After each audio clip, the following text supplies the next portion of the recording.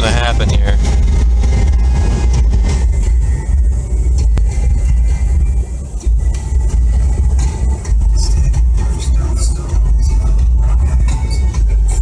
I figured that.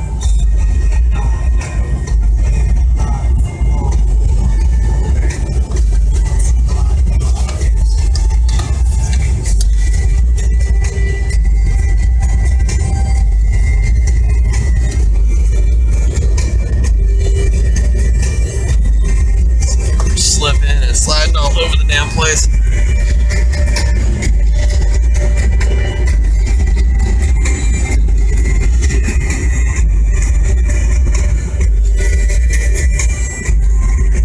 Turn up here.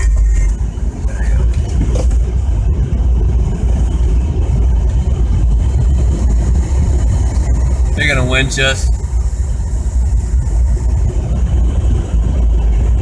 Say we're at what, like a 45-degree angle?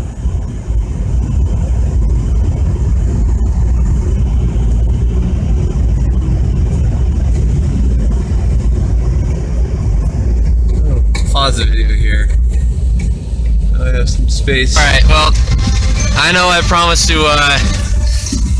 get the rest of that climb I just for the last video, but there was no way that I was gonna get it all. It took a very, very long time, and we had to winch a couple more people up that little pass, so it got really crazy. A quick update. So to update you, we spent another, I don't know, what did you say, like 20-30 minutes, Mike? About 30-35. Yeah, but the Jeep up ahead of us tried taking a harder obstacle just about. Yeah, we had to get the high lift, one of the high lift jacks out. Yeah, we had to high lift this Wrangler up in front of us to get him out and over this little pass. It was ridiculous. Now we're in, you know the name of the creek, right, Mike? Or do you know it? Okay. Well, we're about well, we don't know, but we're about halfway, and we are about to go out of the creek, and it's a mountain pass, so we got switchbacks coming up. From the looks of it. Yeah, from the looks of it, we got switchbacks coming up, and we're trying to make it far enough so we don't have to worry too much. Wow, that's a hell of a drop. There you go. Got some running water and stuff like that. Yeah, just stuff like that. Oh, here's the good water. Yeah. Put it out the window. Oh, look at that. That's beautiful. All right, Mike. There you go. Take it a little bit more on my side. There we go.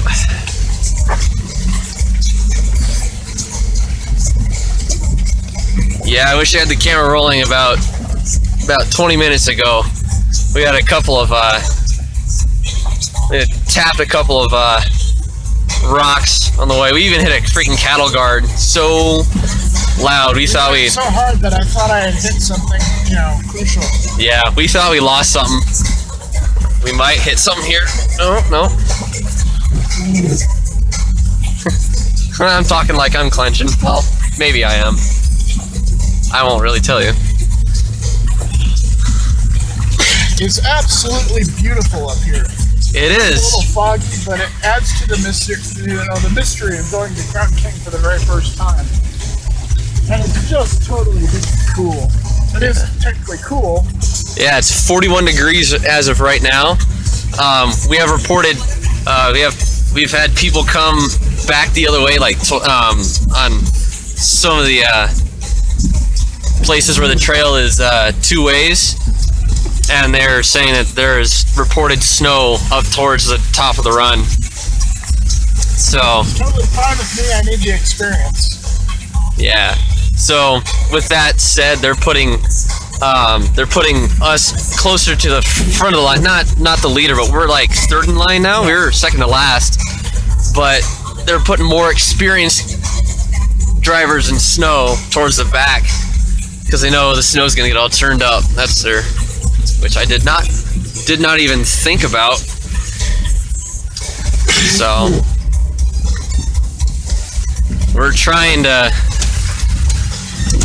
go through this relatively quickly,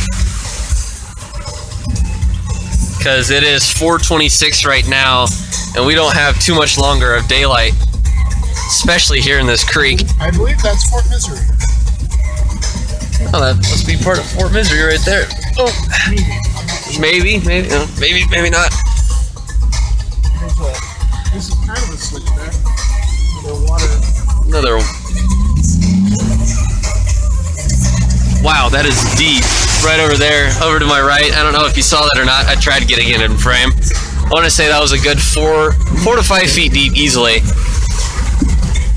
So. There's the Grand Cherokee in front of us. Yeah, again, he's in what appears to be an all-stock Grand Cherokee. It's no, not. He's got a all-stock. It's about the same as mine, except he's got larger tires. Yeah. That's really about it, but he's leading the way because he's been here a couple times. We're past the well. Yeah, that right up there, that is where we're going, and that's the creek. That's the road it came in on. Yeah, so we are going to go pretty high here pretty quickly. So I haven't even used a quarter of a tank or a half a tank yet. that's good. I could go all day. Yeah. I've got 5 extra gallons. You do have 5 extra gallons, that's right.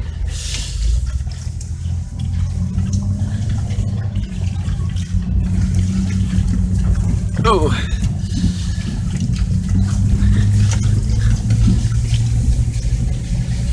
Got some places in here that are pretty narrow, but it's interesting nonetheless. I mean,